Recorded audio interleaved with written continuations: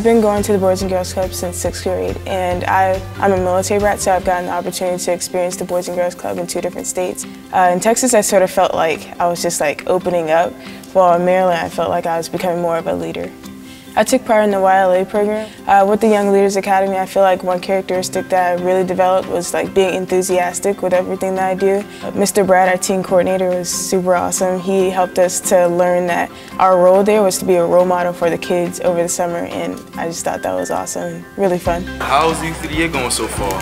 It's pretty good. Like all the stress is pretty much like gone from it since I got my application done and everything. I'm proud to represent, that's cool.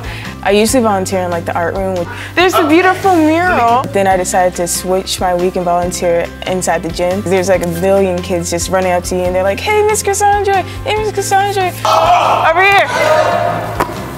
I think the Boys and Girls Club is pretty awesome because they helped me venture into leadership in like a very unique but very natural way. I'm now a leader not only at the club, but a leader in my family, at my church, and at my school. And I think that it's all because of all the great opportunities and the great relationships that I have here at the Boys and Girls Club. I'm Chrissandra Jackson from the Edgewood Boys and Girls Club, and great futures start here.